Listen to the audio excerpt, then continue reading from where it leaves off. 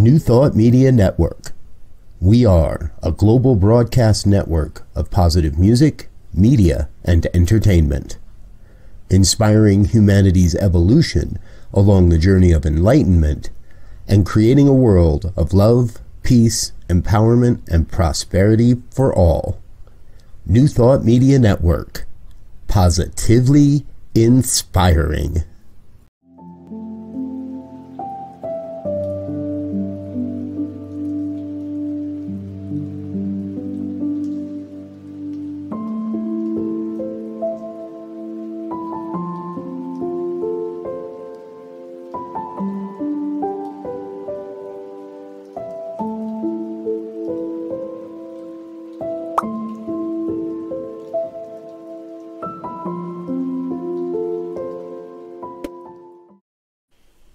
It is the Practical Prayer Podcast pre-program presentation on New Thought Media Network.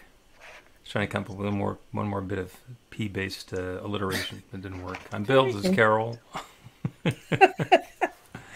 Very interesting with the P's, right? Because I was going to tell you about something I did with the P's. Okay. Recently. Yeah, I've been hanging around you too long. That's Uh-oh. what Well, it, yeah. because it's real. Stuff comes out, that everybody ought to have a mentor. You should have one. And that was my downfall in corporate in the early years. I didn't have a mentor, so I was like finding my way by myself, which is another story. But I think you should always have a mentor. And specifically, I was speaking to a group at one point and was talking about affirmations.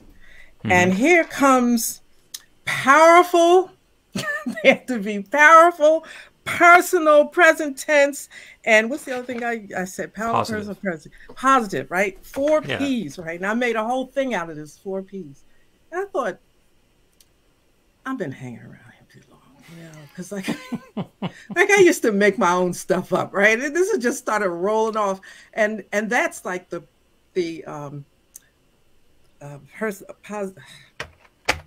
what's wrong with me today? I need some water.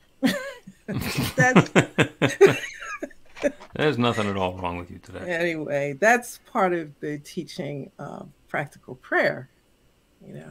And I could hear your voice saying it as I was saying it. My work is done. Yeah. No, I don't know. Yeah, I probably got some more stuff to do. And I keep on talking about the same things over and over and over again. And some of them are original, and some of them I picked up from somewhere else, and I've just been saying them long enough that people identify them with me. One of my mentors, when I attributed a quote to him, and he said, no, Ernest Holmes said that, pointed out to me that if you say... Ernest Holmes says that the law always works even when it works by appearing not to work. Because if you believe that it won't, then it will by looking like it doesn't. And that was the quote. And he says, if you say Ernest Holmes said that, and then you say Ernest Holmes said that, and then after you've said it a dozen times, you say, as I've often said. Because at that point you have. And then you can just drop all reference to it and people can think that it's yours. That's what people say. You could do that. I knew a bishop once that said, I'll give you credit X number of times, but after that, it's mine. And I'm thinking, you know what? My parents were very strict. So you didn't do anything out of line in any way. So if you're going to quote somebody 100 times, you're going to say where you got this quote from, or that's plagiarism or whatever. So I'm all hung up with things like that. So that's another reason getting this dissertation finished. Man, I had so much, I'm so way past the page count. It's ridiculous. Don't go too far because I have to read it. I know that. I know. And I thought, you know what? He's like so busy. He's going to know all of this stuff. And it's really. It's, there's one mind, there's one source. And basically what we're doing is we're stirring the stuff up and having a different way of explaining it. I think there was an interchange between Henny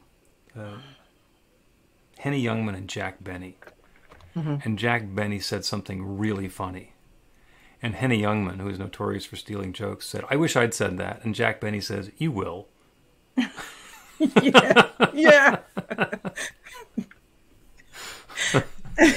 And sometimes I think so much of Ernest Holmes a lot, and I always give recognition to my ascended masters as well. A couple, Proctor just joined that group recently, but anyway, I said it's one mind. It's like it's not anybody's exclusively. You give them respect. I do think you give people respect for what they've said and what they've learned, but it's all one mind. We're all sharing the same information. I just pulled it out at this point. Somebody else might have pulled it out in the 1800s or the 1400s, and I'm just glad to be here, just glad to be here. Yep. So your dissertation is this close to being ready? It is this close to being ready. So it's, I do things like a lot, right? Yes, you do. Yeah. So undoing a lot is a lot. All right.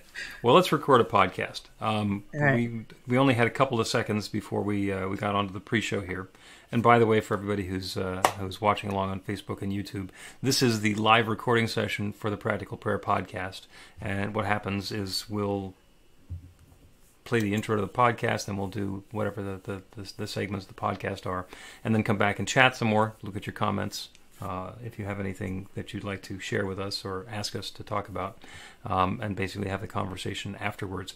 And then the audio part of the recordings goes to Bosnia and Herzegovina, where David edits it into podcast episodes, and some Tuesday morning or Wednesday morning at 4 a.m. Eastern time, it goes off into podcast land. But this is the one that's fresh and live and immediate. And you'd wanted to talk a little bit about what was going on at the International New Thought Alliance Congress in Chicago last week. Yeah. I wasn't there. I wanted so much to be there, but I just couldn't. I'm swimming in too many pages of stuff right now. But anyway, yes, I did, because I just love New Thought. I absolutely love New Thought. And I've dabbled in different areas of it. I call them denominations. I'm not sure if that's the correct word, but from the other side. That was one of the things that came up in the conversation last week. Really? Well, yeah. And I had so many concerns when I was in the traditional church about denominations and so forth. And those things were not necessarily well received. But here's the thing. When I came to New Thought, I learned about oneness. One mind and all of the one. So I can explain, I really get it. But it's not just relevant to New Thought. It's relevant to life, to the human condition. So it doesn't matter what side of the fence you're on, it's all one. But now on the other side of the fence, there's so many different denominations, and I used to talk about coming together and around our how we were alike rather than being different. Okay, that didn't work. So I came over to New Thought, and you did 3 or 4 Christian denominations on your own. I think maybe 5. The one you grew up with, the one that you went into, then the 3 that you led. And stuff I don't tell. Yes, exactly. Because I always thought like there's one God, and that whole traditional church is tied together by Jesus. Jesus' sandals, just his sandal straps just ties everything together. Mm-hmm. However, there's so much difference in the denominations that I thought was irrelevant. Right. These things are relevant when it comes to being non-judgmental. I used to use this term a lot, showing the grace of God. Mm-hmm. You can't, there's no division in that. There's no different way to do that. You only do that through kindness and love and generosity and blah, blah, blah, all the things that we say we have, and then, blah, blah, not used it. So I come to New Thought and I see all these, what I think are different denominations. And I'm thinking, okay, is this the same thing? And I, tried to understand the differences in each one. And then I just decided like this. I'm sticking with Ernest Holmes, the Ascended Masters. We're all cool. Nobody's fighting. No difference. I'll go out in the world and live. Okay. And hence, Well, I am completely primed to talk about that based on what happened last week in Chicago. Let's go ahead and start the podcast, and then we will do an episode on New Thought denominations. Okay. Speaking of interfering with oneness. All right, now I'm going to play the podcast open, and then when we come back, we're going to be doing the podcast. Okay. We should say, welcome to the Practical Prayer Podcast. That's your next cue. I'm getting it. A practical prayer is a prayer that works. These discussions between Reverend Bill Marchiony and Carol Lawrence dive into the details of how it works and how to work it. Reverend Bill is a New Thought minister and the author of Practical Prayer for Real Results. Your new life begins with a new thought. Carol Lawrence is on a spiritual quest, finding the New Thought teaching after decades on the pulpit in 3 different traditional denominations. I've got some questions. Together, they're exploring the philosophy and activities that come together from many of the world's religions to create the practical spirituality that is New Thought.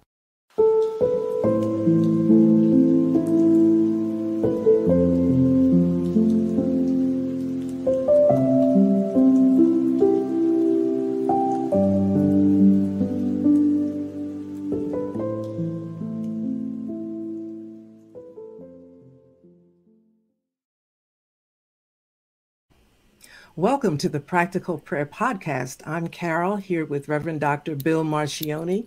And you wanted to talk about New Thought denominations. Yeah. First of all, is denominations the proper term? No. Okay.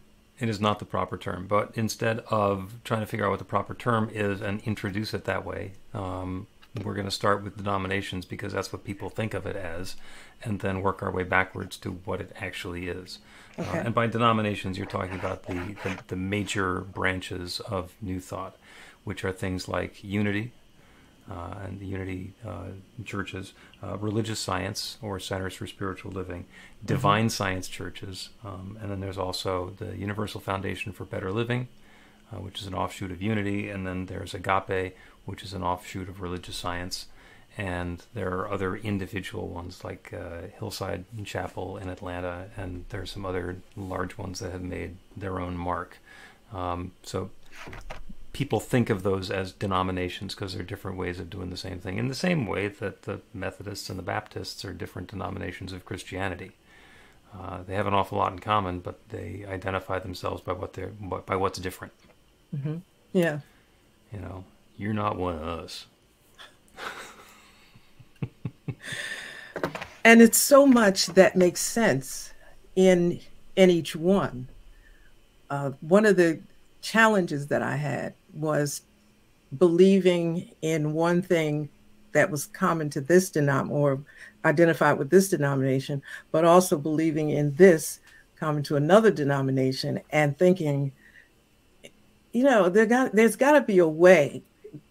What made this split in the first place? Like, did you just decide to do this just because churches split because somebody decides they want to do their own thing, and you have to create some kind of distinction, I guess, because if you're not going to stay with the whole, you have to say, well, this is why I'm different. And the differences become so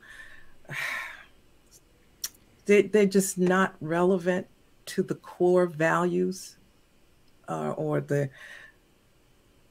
principles, the fundamental principles. Do you know what I mean? And yeah. So you talk, because I want to hear about that. The advantage that we have in New Thought is that we're still going through the process of divvying ourselves up and sorting ourselves out, because New Thought is only 100, 150 years old, as opposed to Christianity, which is 2,000 years old. And there are a lot of decisions and waypoints and the detours that happened so long ago that nobody really knows why that happened. I was having a wonderful conversation with the executive director of Unity Worldwide Ministries, because he was on a panel with me, and we were talking about what we have in common and what makes us different. And he said that there are 3 different ways that people teach the unity philosophy. So now that's just one of them, but there are 3 different ways of doing it. And one of them starts with the Fillmores, who are the founders and have a really powerful story. And then others start with the metaphysical interpretation of the Bible, which is what the Fillmores did, and they bring a lot of Jesus into that.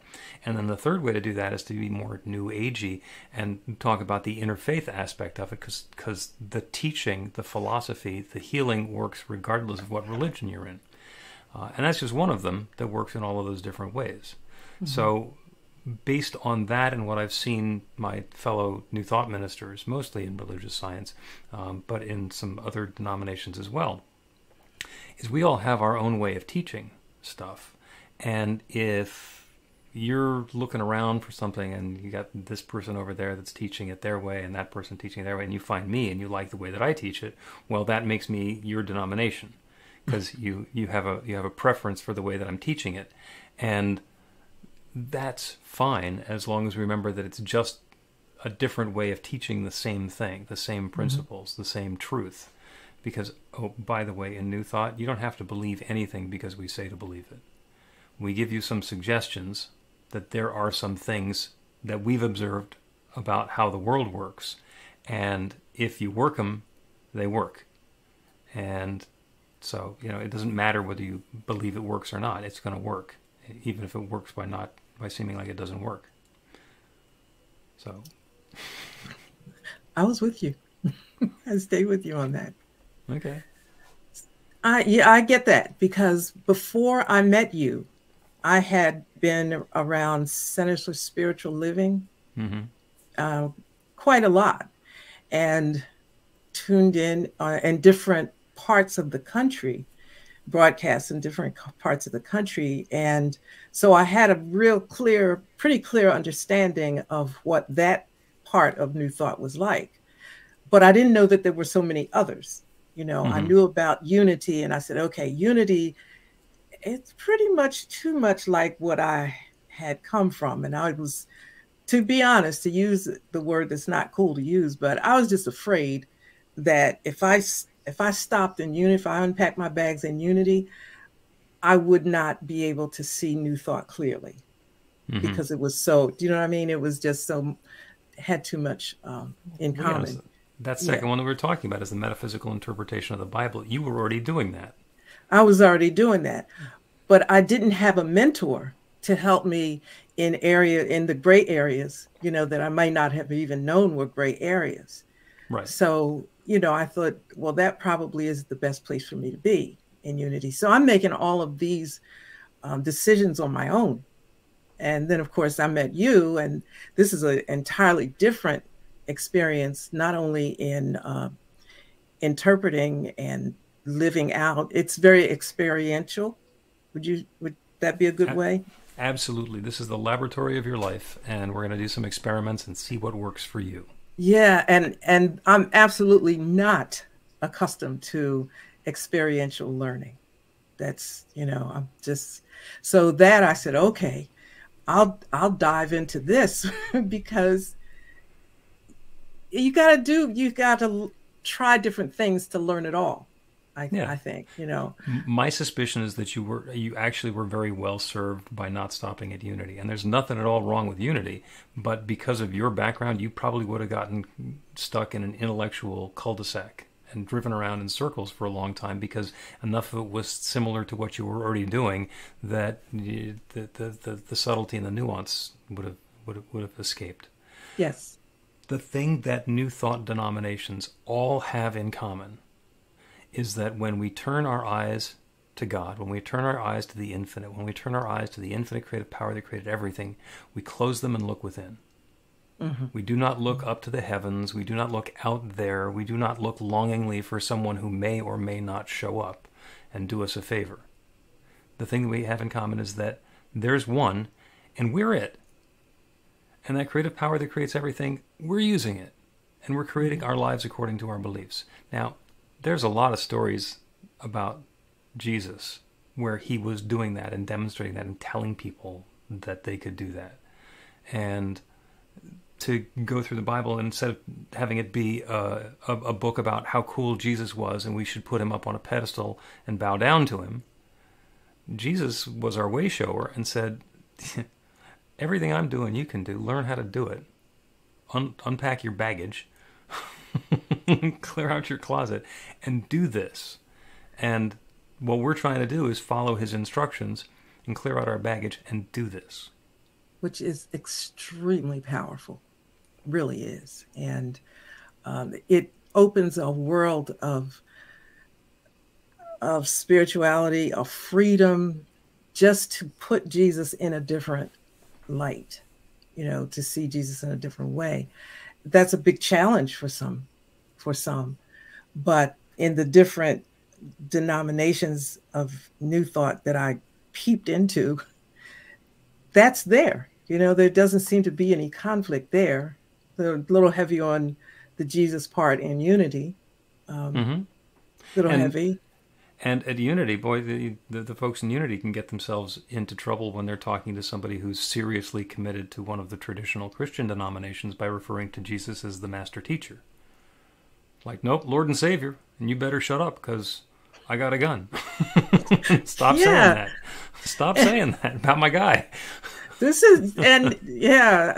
was talking to my husband the other day. I said, I think you just let this thing go, because it requires a bit of, well, you called it heavy lifting, but there needs to be a willingness to say, I want to know more, and looking at this Jesus from a different perspective, or across the street and seeing a different perspective is freeing. You see more. But, it takes a little guts, I think. And there's probably a better word, but I think everybody understands. Take some guts. Mm-hmm. Take some guts. To challenge your own beliefs. Yep. But spiritual and emotional and intellectual and sometimes physical courage. But if God is God, then you're going to be okay. Like, what's to be scared of, right?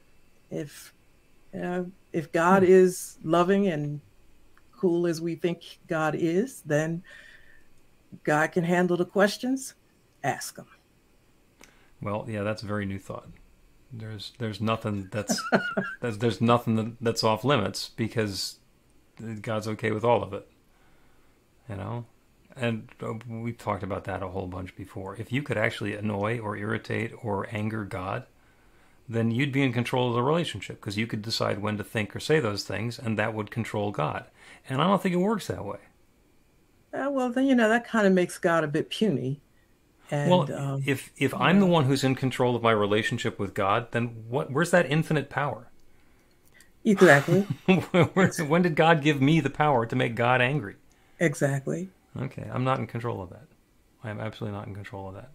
So there's two thoughts that are going through my mind, and I'm going to tell you about the Baskin-Robbins metaphor first, and then we're going to get back to basics after we take a break.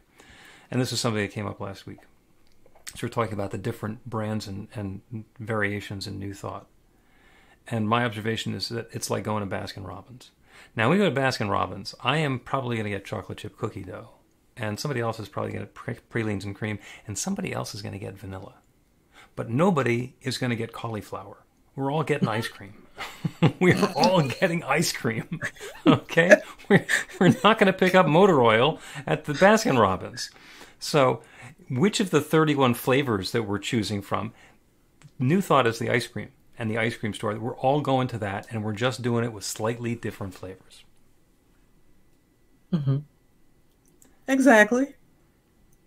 And with that, we will take a break, and upon return, get back to fundamentals. Learn to put practical prayer to work in your life. The steps are simple to learn and let you begin to get real results to create the life of your dreams immediately.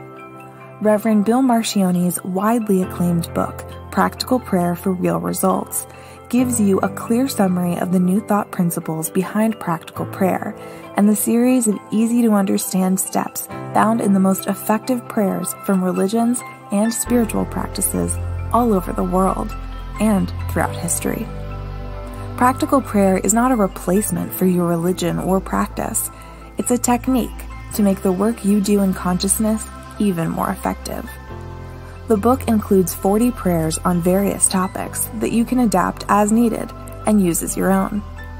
Practical Prayer for Real Results is available in paperback, Kindle, and audiobook on Amazon or at b-the-light.com. That's b-the-light.com. Welcome back to the Practical Prayer Podcast. I'm Carol, and here with Reverend Dr. Bill Marchiony. We're going to go back to basics, right? We're going to go back to basics. We're talking about New Thought denominations. And my background is in religious science, which is the one that was founded by Ernest Holmes and described initially in the Science of Mind textbook. And the other ones are divine science, which is the granddaddy of all of the current denominations. Which was founded in 1888. You can tell that I just went to a congress where we're talking about this stuff.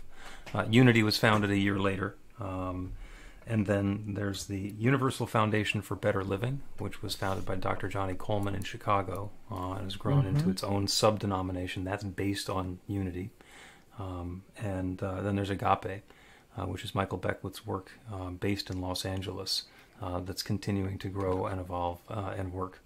And I'm most familiar with the religious science ones. There are some others, individual ones, and the Swedenborgians have been around forever and ever. We all trace our lineage, all the ones that I was talking about previously, to the philosophical work that was done by Ralph Waldo Emerson. So he and the Transcendentalists thought about these ideas of oneness and what that meant, and that there's not a Father and a Son and a Holy Spirit in the sense of three different powers that are doing different sorts of things. There's no duality. There's no force for evil. He said there's one, and we're all using it. And didn't tell anybody how to do it. He implied that we could change our life experience through our beliefs and our thinking, but he didn't say how to do it. So, and that was in the early 1800s. And in the mid-1800s, this guy, Phineas Parkhurst Quimby, up in New England, tried it. So he came up with a technique of mental healing, and he did lots and lots of experimentation and healed, I think, 12,000 people in 7 years. And it worked. And then Thomas Troward, who had been a judge in India, the British judge in India, when he retired, he started lecturing and writing on this stuff and really brought a lot of the pieces together. And those were the foundational pieces that turned into these New Thought teachings. So we all have that in common. And oh, by the way, Ralph Waldo Emerson was a Swedenborgian because Emanuel Swedenborg had similar ideas 100 years earlier than that. And that teaching is still around. And so we all have this in common. And what we want to do is be able to identify what we have in common and then be able to celebrate the things that make us distinct and different. And like I was talking about before, the different flavors of New Thought. So I was having a conversation based on the Congress that when you start talking about the fundamentals, the principles, Ernest Holmes has 11. And that's in the Declaration of Principles, which is in Science of Mind magazine every issue. And it's 11 different things that we believe. And then Agape has their own list, but there's only 6 of them. There used to be 5, but they added another one. And I don't disagree with almost any of it. There's one word that I disagree with that Ernest Holmes said, but we're going to let that go right now because otherwise it's just going to be a discussion it's going to be a disagreement between me and the founder. So I'm not going to do that. But when we started New Thought Philadelphia and focused on let's change from the language that has been to the new language, we said this is a teaching of oneness. There's got to be one fundamental belief that we believe. So what is that? And so we discussed back and forth what it is. And the notion is it's done unto you as you believe. And Jesus said that very clearly. And we can celebrate the fact that Jesus said it, or we can celebrate the fact that it's true. So the way that we say it at New Thought Philadelphia is we believe there's one power, love, intelligence, or force that creates everything, including us, and that we each use that power, love, intelligence, or force to create our lives according to our beliefs. And everything else is details. Now, there's a lot of flexibility and variability in the details. And we added the word force just because, starting in 1977, there was an idea of the Force. And if I could use the Force, then I would, and you can. It's just that the tool we use with the Force is not a lightsaber, it's a prayer.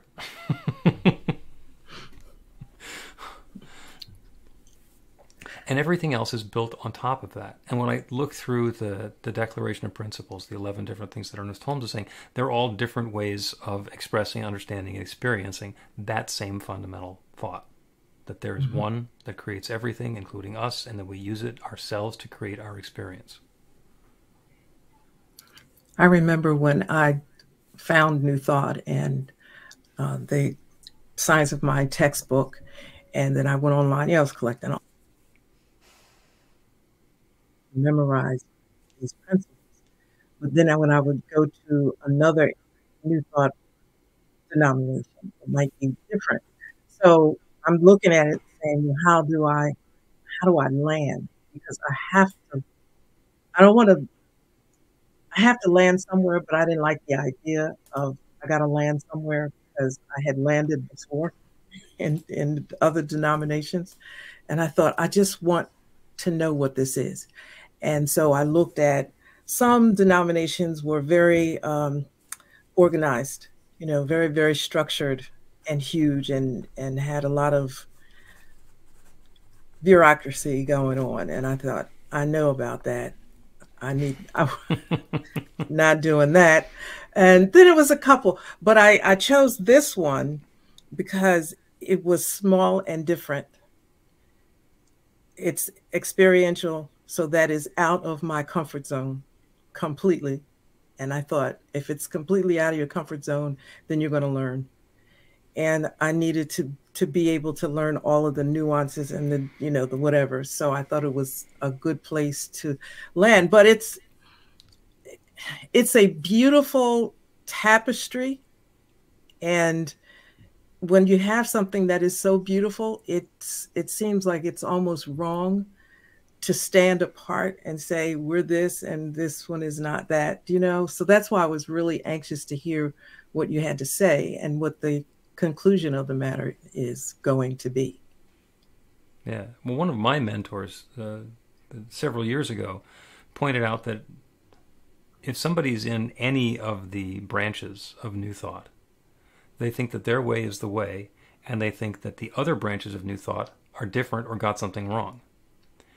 And the interesting thing he said is, as soon as somebody's trained in a second one, they understand how exactly the same we all are. And basically, it's just whether you're going to be scooping out of this tub or that tub at the same ice cream shop.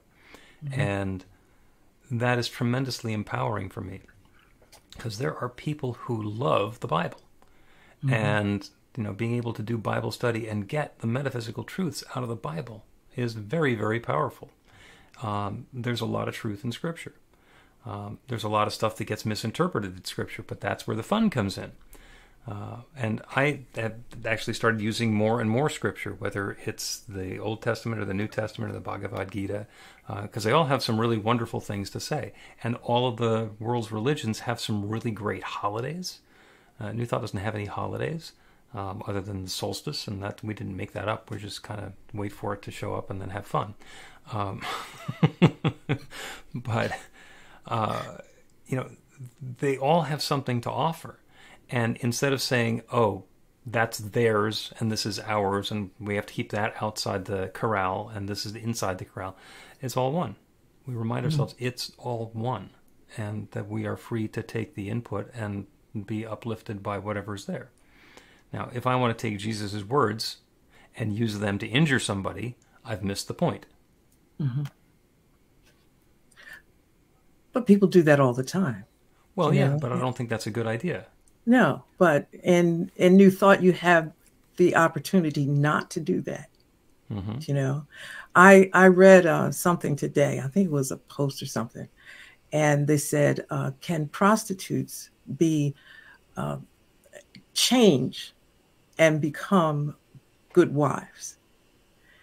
And I can tell you that it's something about that that just went through me, right? I've never been a prostitute. I don't know any prostitutes, but it was a hurtful thing to me to read that somebody would ask that question, because I said, they're doing just like everybody else. You know, everybody's trying to make it. And some people were born into situations where that's their only negotiating skill and so forth. But it's prostitutes and whoever else you can decide that you want to group up and hate. And I have a real thing about that, because that in no way reflects God. It in no way reflects love or unity in any way. And so on this side, I say this side of the fence, I hope that's okay. But on this side of the fence, you get to live what Jesus taught for real. If you think that that's important, you get to do that. If you get to be an expression of the God that you've talked about, you know, it's no more talking, you get to be. And it's one of those look in the mirror type things. You've talked all this time. What do you really think? You know, how can you even say, can a prostitute become? A person isn't defined by their job, and that's all there is. I can't imagine anybody doing that, you know, because they're having a great time doing it. We do what we have to do, and it's the person that matters. And on this side of the fence, I get to be that. And that's what I'm trying to, I think is so important. You know, it's like you get to be real over here. So with all of the denominations, it's like, well, let's go to the ice cream thing. You know? Okay. All right. It's all ice cream. It's all good. I'm a vanilla person. There is only vanilla on the planet. All the rest of the ice cream is fake. It's perfect. People mixing crap in with perfectly good vanilla ice cream. Exactly. That's my, you know, but at the same time, you know, people are having a ball and the ice cream man's making a living. So, you know, what's the deal? You know, I don't like all of that chunks and stuff in my ice cream, but you do. What am I supposed to do? Come over and slap the ice cream out of your hand? That's what people like to do. That's God, right? That's God. Please. Let me criticize your ice cream choices. As though it's going to affect my life at all. And it's interesting that you're, you know, talking about the criticism of, you know, can the prostitute become, you know, a good wife? Because that's one of those victimless crimes. I mean, you don't, in the whole prostitute ecosystem, you don't find anybody complaining. Now, muggers, hitmen, thieves, yeah. There's some change of behavior that needs to happen, and probably for prostitutes as well. One of my daughter's friends is a sex worker, and she actually loves the work, and that's what she's doing. And it's different for me, but you know, there's a way that she can celebrate her individuality and do what she's doing, and live a rich life doing that, and that's fine. You know? But isn't it okay? This is about unity. And I keep going back to what I've learned in New Thought, and it just is, you would think I've felt this all my life. It's about unity. So where do you how do you stand apart from somebody else and question who they are? Do you know, they are who they are. Let's go with the good wife thing, okay? All right. I could be called into question on that because I can't cook a lick and I don't like it. I've been married 42 years come December. I don't like it, and I have never tried to be a better cook. And my husband does not care.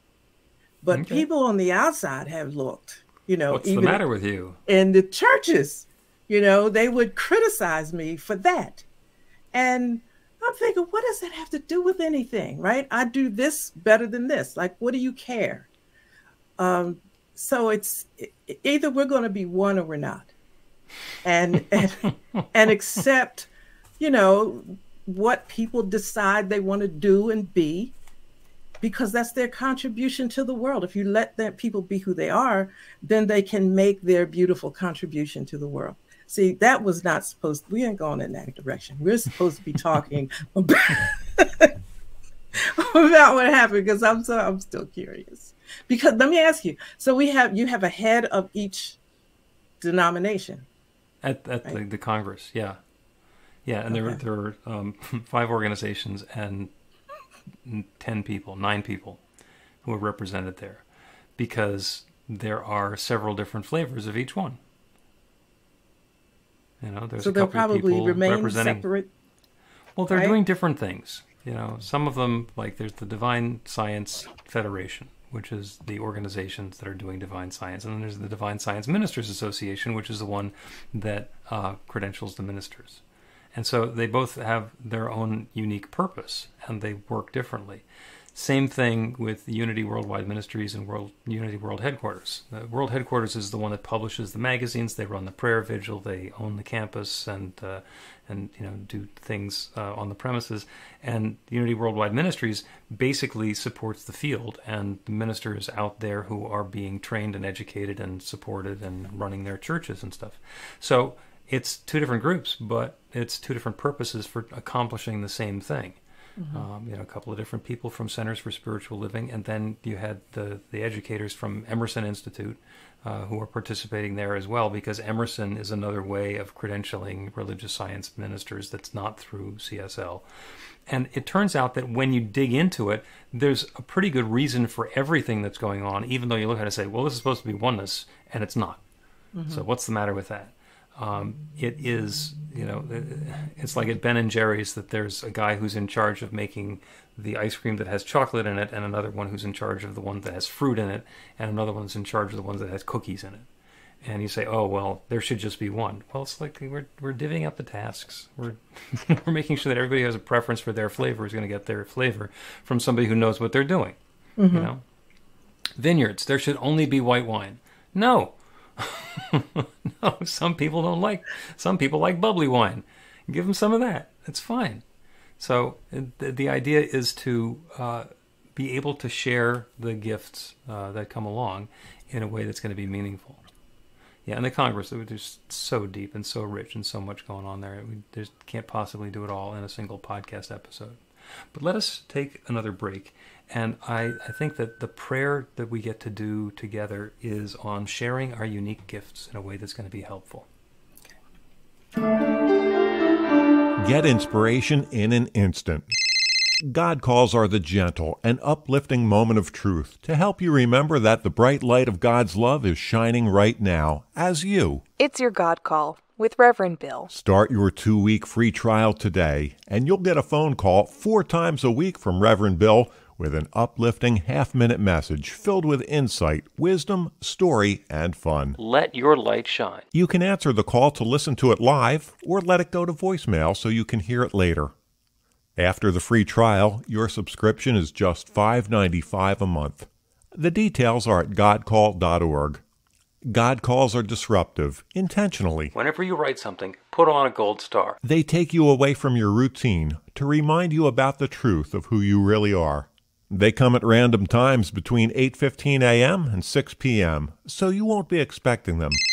And somehow, the message is exactly what you need to hear at the time. Magic is loose in the world. It's a moment of motivation in the middle of your day. Find out more and start your 2-week free trial now at godcall.org. Welcome back to the Practical Prayer Podcast. I'm Carol. You're with Reverend Dr. Bill Marchiony. We've had a good conversation. Wide-ranging conversation about New Thought denominations, what we have in common, but also the different things that makes us be unique flavors. Unique gifts, talents, approaches, and perspectives. Because oneness, unity, does not mean uniformity. Yeah. We can have that. We can have nuance and difference. And in fact, that's what the prayer is going to be about. We're going to do a practical prayer on sharing our unique gifts and skills and talents, because everybody has their own. Everybody is an expression of that one infinite creative power. Every person who exists, everybody within the sound of my voice, is a child of God. And we are all exactly the same in that nature, that we are the divine expressions of that infinite creative presence, that divine creative power. And we're all put together differently. We are all a slightly different flavor, or perhaps wildly different flavor of that divine power and presence that is God. Yeah. So we get to understand what our gifts are and then share them with the world. And whatever way that we are called to do that is good. It must be good because, see point A above, we are all divine and perfect expressions of God's infinite love. So when we take that to prayer, we recognize that there is an infinite creative power. There is that one. We call it God or Spirit or nature or the Creator or the divine or the Big Bang, whatever it is that we call it. It is that one from which everything is created. That divine power has been sharing itself, revealing itself, expressing itself, and unfolding itself as all of its creation since the very beginning of time. Everything that exists is that one folding back upon itself and revealing itself in a new and specific and particular way. And that is true of me and of each one listening to this prayer. Each of us is a divine and perfect expression of God's infinite love, unique in our own way, each with our own perspective, our own timing, our own observation, our own thoughts, our own abilities and talents and skills and gifts and interests and motivations. Each of us, in one way, exactly the same, and each of us, in our own way, unique and special.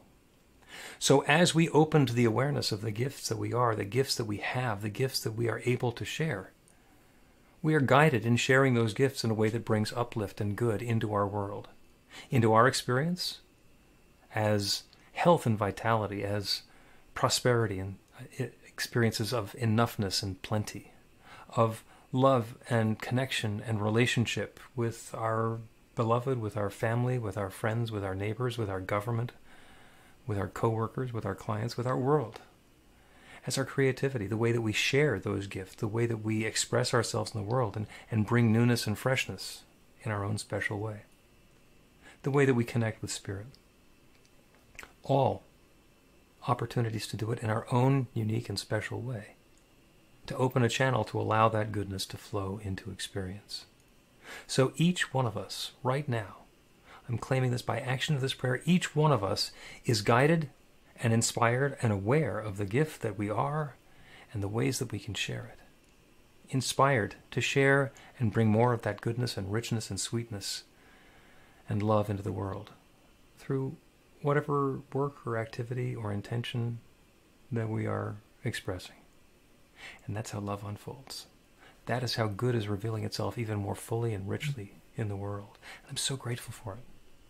I'm grateful for the willingness of each one to share, to connect, to deepen, to let go of distractions and disbelief and open to that truth, to allow that bright light of love that they are to shine. I'm grateful for the wonderful way that that light shines. I'm grateful for the gifts being shared. I'm grateful for the gifts being received.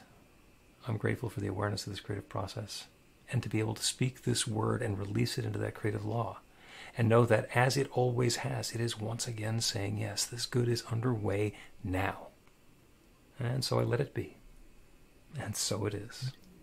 Amen. The Practical Prayer Podcast with Reverend Bill Marchiony and Carol Lawrence is a production of BeTheLight.com. be-the-light.com, where you can find more information about practical prayer for real results. Our theme is by Music of Wisdom. You can learn about the spiritual community of New Thought Philadelphia with daily guided meditations, Weekly celebrations of spirit, and Reverend Bill's classes in practical spirituality at newthoughtphilly.org.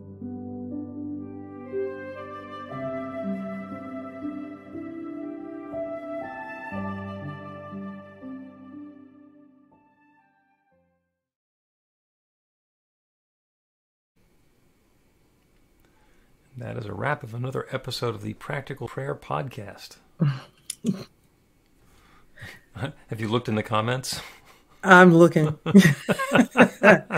looking. Okay, hang on. You'll get it. You'll get it. What's this stream about? Written by Drunk. Okay. That's another thing about New Thought. We do attract wonderful people. Yes. The rich variety. I would say so. Oh, and that's okay. That's okay. All unique expressions of God's love expressing in a different way. It's funny because when my children got some size on them, they say, Mom, bring everybody home. So we always had a variety of guests at Thanksgiving and Christmas and anything, just I never thought about it's you can come. You can come. And Yeah. some people are not that comfortable with believing that it's okay, that this person is really this sincere about it. But it only takes a minute. Oh, yeah. I mean, in my family growing up, we would often, find people who didn't have any other plans for Thanksgiving or Christmas and invite them over. Sure. Yeah. Come on in. Yeah. You just moved here from South Africa and you work with one of our sons, so you got nothing going on? Come on over. Why not? I mean, that was the first time that Pearl came to Thanksgiving was in the 80s. And she's still coming. That's great. She's still coming. She gets other offers now, but she's still coming. We had one guest that would come, and they would refer to him as that's Mom's friend, and other people say, "Oh yeah, that's Mom's friend." And I never thought of him as Mom's friend. He was just here. And one of them said, "Why is so and so here all the time?" I said, "Think about it. They have 4 brothers and sisters." They live with, they have a living arrangement with somebody and a living parent, and they end up here. What's that tell you? It's like nobody wants them, right? That's not a rocket science. So yeah, it turned out that was pretty correct. That was pretty accurate, but we had those kinds of guests. Yeah. I'm going to give a shout out to Darrell Watkins, who's the president of the Divine Science Federation International. Darrell, good to see you again. He was awesome last week at the Congress.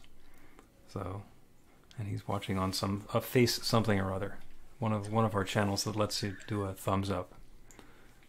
So, is there a I'm not a pre-recording, but something that I could hear this later? Some of the discussions. The Congress, yes. Yes. The evening sessions are all on YouTube, on New Thought Media Network, the channels upon which we are now broadcasting. So the evening sessions are all posted up there. And the daytime sessions, including the one where I gave you the shout out, will be available, as they say, real soon now. I just want to hear how other people speak of New Thought. Yeah. Yeah. Yeah, because it's it gets some richness to it. As soon as you start triangulating in, you realize, oh, this is just different ways of looking at the same point from different angles. So, which is wonderful. Yeah. Yeah. It's not like the different branches or teachings in New Thought are different. It's all the same teaching, looking at it from a different way. Which is, I'm working on this dissertation now. So, so looking at things from different perspectives can be good, but then they can be overwhelming. Well, yeah. So I think that's more a sense of your overwhelm, because you can overdo anything. I've known you for a couple of years. You can overdo anything. you needn't, but you can. Yeah, okay. Yes, I'm overdoing. Okay. Thank God you only have 6 days left, according to your own internal promise, to get that thing finished, because otherwise it's going to be 500 pages. How about we might be there now? Okay. So I'm reading. You can spend the next few days editing. Yeah. I create these wonderful things, and then in my mind, I create them, and then I'm looking like, okay, is that really? Is anybody going to look at that and really see that that is a palace, or does it just look like a whole bunch of stuff over there? You better fix it. All right. Let us bring this episode of the Practical Prayer Podcast live recording session to a close. Carol, as always, thank you. Thank you. And all y'all online, thank you as well.